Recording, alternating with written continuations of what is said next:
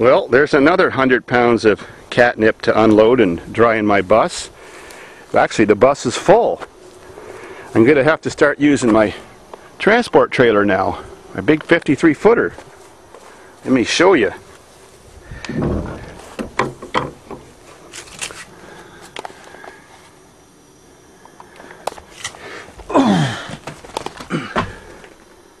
See what I mean? Nothing but catnip everywhere.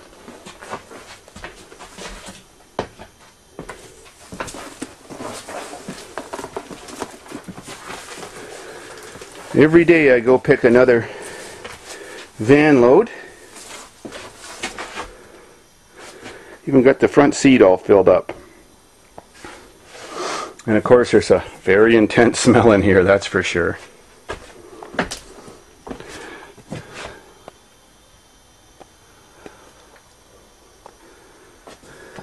Oh my God! James is in here. Are you hijacking the bus? What'd you find? It's pretty funny. The bus isn't far from where Rick's hanging out, and so I got some kitty in here. He can't wait.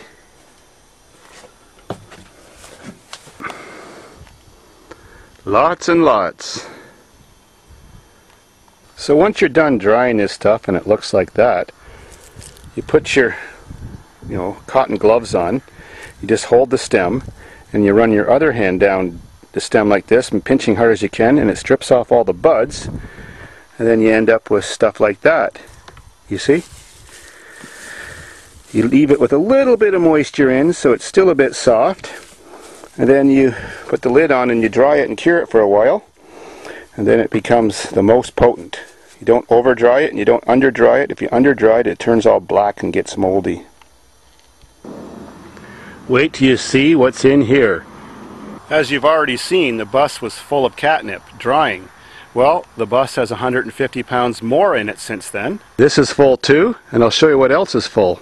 I'm inside my building now, and I've got catnip all over the room, on top of everything in here. Oh my God. I'm in the trailer now, and I'm just covered in mountains of nip. I'm having a cat conniption. Look at it all. It's the biggest bud growing and bug drying operation probably in Ontario. Oh my God, it's like going to a gym. Not even room to walk. The stank in here is incredible. Like a minty marijuana smell. It's just, you just can't believe the smell in here. Wow.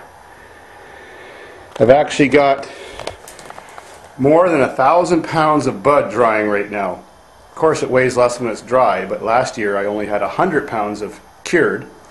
This year I'm going to have, oh my God, hundreds and hundreds of pounds of cured marijuana. I mean, what am I saying? Bud, catnip. That's for sure.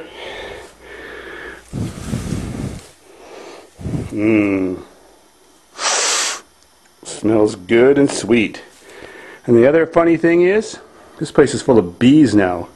They like the smell too. I've got competition. Oh well, I gotta get out of here. It's so humid.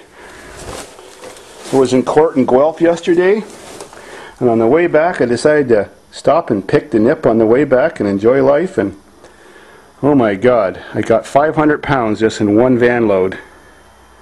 Just on the way back from court, 200 kilometers. There'll be no cats jonesing this year so long as they know Davidsfarm. Keep watching and buy more. Well, since I've only picked 30% of the nip and I've got 1,000 pounds drying, looks like next year I'm going to have to get another trailer since my bus is full, my room is full, even flowing out the door, and my trailer certainly is full. And the stuff is ripening fast. You've only got a 2-week window when to pick it, so it's the right amount of stink for the cats.